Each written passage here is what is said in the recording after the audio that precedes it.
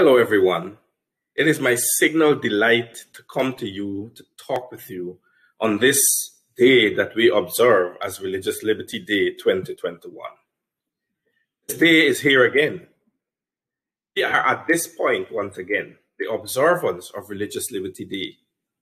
A proclamation was issued by the United States President declaring January 16th as Religious Liberty Day. This proclamation casts a spotlight on the importance of religious freedoms on this particular day. However, the Guyana Conference Religious Liberty Department decided to shift its observation from January 16th to January 23rd instead because of calendar programming. According to Article 18 of the Universal Declaration of Human Rights, everyone has the right of freedom of thought, conscience, and religion. This right includes freedom to change his religion or belief, and freedom either alone or in community with others, and in public or private, to manifest his religion or belief in teaching, practice, worship, and observance. Three rights are here identified: the right of thought, the right of conscience, and the right of religious practice. They are non-negotiable for every human being, regardless of skin color, social standing, or affiliation.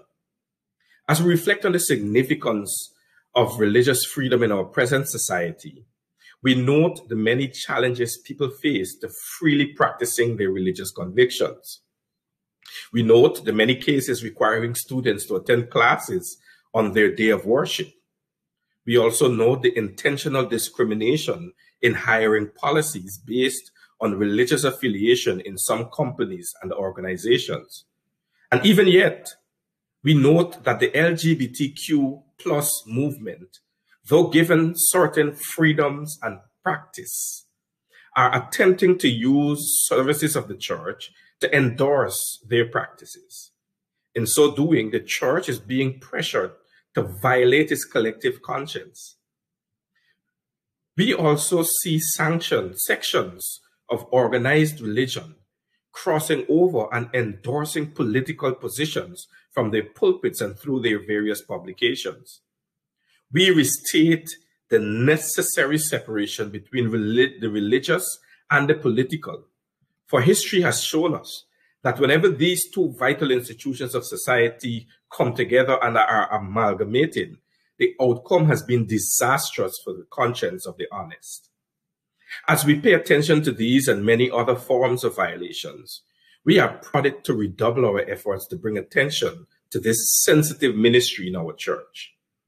On this day that we celebrate as Religious Liberty Day, we must spare a thought, pray for, and work for the downtrodden the way Jesus did. As we observe this day, let it be our desire to sanitize our lives and congregations of race hate, racial supremacy, bigotry, superiority complex, xenophobia, prejudice, and every form of intolerance on the grounds of religion.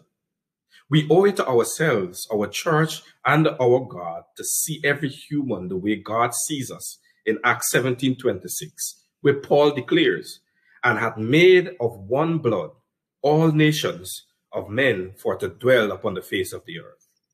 One of the most potent tools God has given us to use in his service is the commonality of our humanity. We are most effective in helping others when we see them as we are and not better or worse.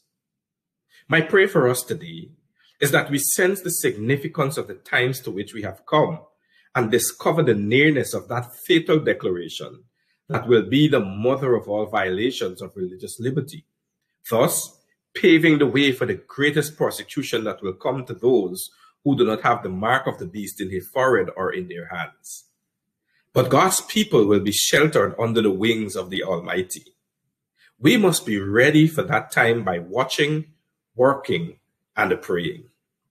On my personal behalf, on behalf of the Guyana Conference of Seventh-day Adventists, our three administrators, on behalf of the PARL Department, and on behalf of the Guyana Religious Liberty Association, we wish all happy Religious Liberty Day.